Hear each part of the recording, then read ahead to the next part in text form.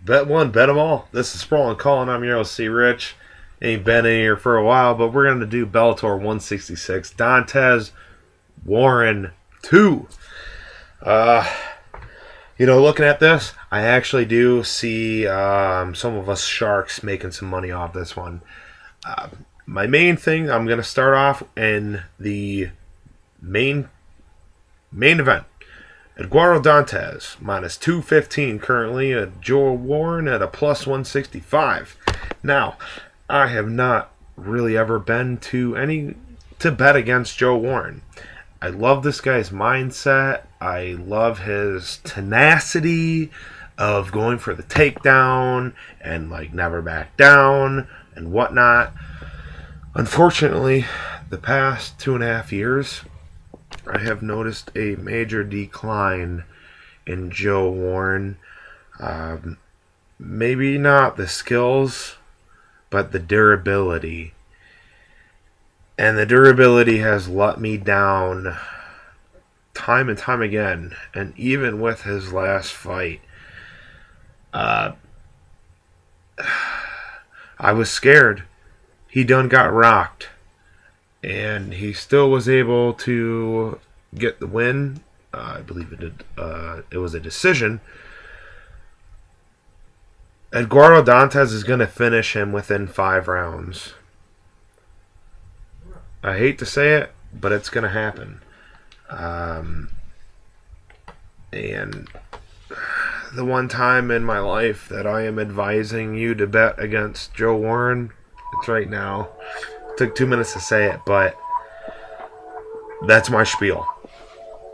Next, AJ McKees. He was supposed to fight Manuel Sanchez. Sanchez had to pull out. Now he's fighting Ray Wood, who is 7-2, who was supposed to fight some other no-name guy that was 6-4. But this is actually really short notice. He was already in fight ready. So the minus 600 on AJ McKee, he's only 5-0. It's not like he's some wonder kid. A minus 600 bet on a 5-0 guy versus a 7-2-0 or 7-2 guy, I can't logically see it. I would not suggest putting AJ McKee in your parlays. I will put 250 or so on Ray Wood. Maybe a $1 parlay with a couple other guys. I would not trust my money on AJ McKee. LC Davis, Marcos Galvo. Davis sitting at a plus 135. Galvo sitting at a minus 175. This one's really tough. My initial thought, LC Davis. Then I thought about it. He has had trouble. But the only time that LC Davis has had trouble is with people that are going to take him down. And I don't know if Marcos Galvo is the guy that's going to be pressuring him to get, for the takedown. The wrestlers are the ones that give LC Davis trouble. Galvo's more the submission guy, where I'm thinking Davis is going to be the one that takes him down because he's a wrestler base. And Galvo's going to throw up some type of triangle or arm bar, something. But it's only a 3-round fight. If it was 5 rounds, I could damn near guarantee Galvo would pull off a fucking submission, more than likely.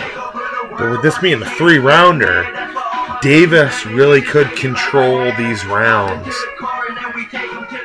Because Galvo, he's one of those pull it out of his ass wins.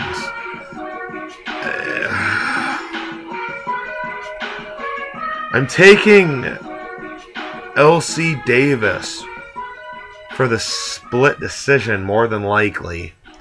I do not believe there's going to be a finish for this one. Galvo, he's going to try fighting with him. He might go for the takedowns, but if he doesn't go for the takedowns, Davis has a better stand-up.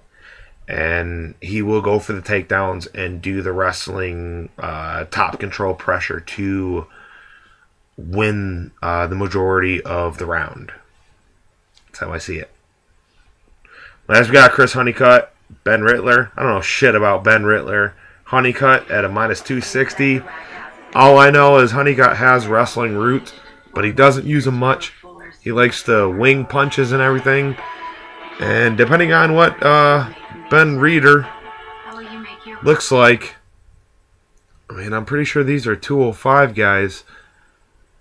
I don't think I'm betting anything on that. But hey, thanks for watching. Please always subscribe to the channel down below. Give the thumbs up.